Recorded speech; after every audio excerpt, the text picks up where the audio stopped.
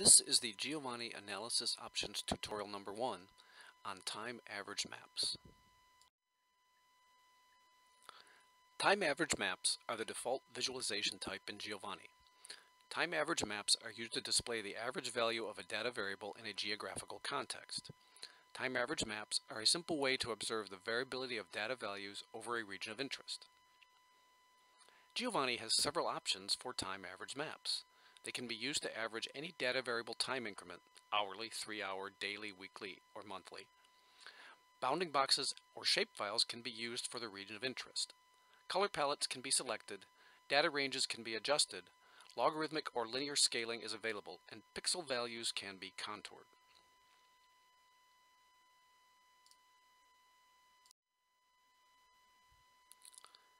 Because the time average map is the default visualization type in Giovanni, it will be highlighted in yellow when the Giovanni interface is accessed.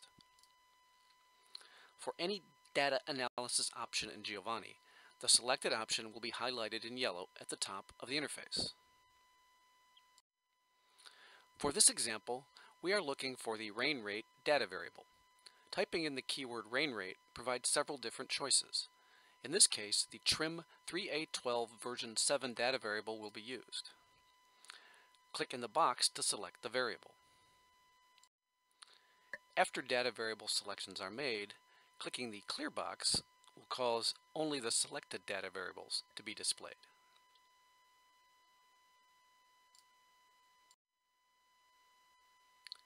The next step is to select the time period for the analysis. Calendars can be used to select the year, month, and date for the begin date and end date. The begin date and end date can also be entered as year, month, and day. If a monthly data variable is chosen before the time period selection, the time period options will only be for the begin month and end month, as is the case for the monthly rain rate variable used here. For this example, January 2009 is the begin date, and March 2009 is the end date, to create a 3-month average map. There are 3 ways to select a region of interest. The first is to enter geographic coordinates for the corner points of a rectangular region in decimal degrees. The second way is to select the bounding box option, which is circled here, and then click and drag to create a rectangular region. The map can be zoomed with the plus-minus controls, moved with the arrows or with the hand tool, enabling precision selection. When the data variable, time period, and region of interest have been selected, click Plot Data. The third method to choose a region of interest is to use shapefiles, the circled icon. Shapefiles are available for countries, U.S. states, and major watersheds. For this example, the Colorado River watershed is selected as shown below. Note the name of this watershed in the selection menu. Again, plot data would be clicked subsequently to generate the time average map. When a shapefile is selected by itself, the initial visualization in the browser will look like this, but the output map download will only be for the selected region. There is a simple way to make the shapefile easier to see and manipulate with the replotting options.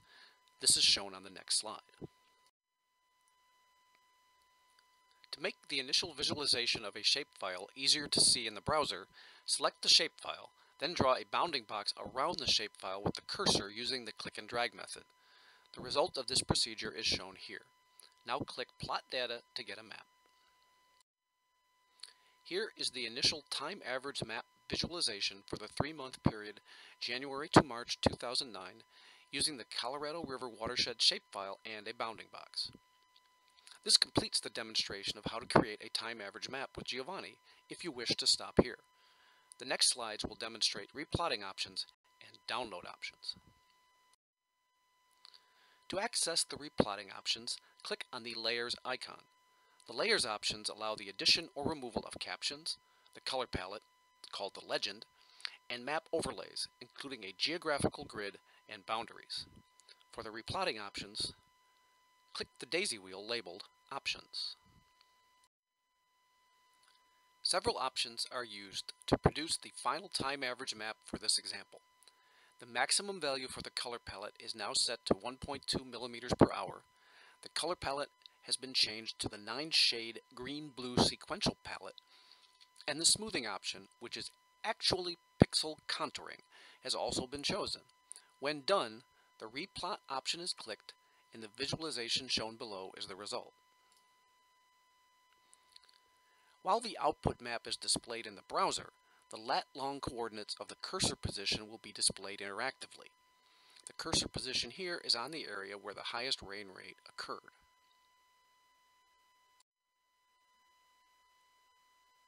Three download options are available, as shown at left. The KMZ download will open automatically in Google Earth if it is available on the home system. The PNG image download is shown below. The Browse History menu is displayed next to the map visualization in the web browser.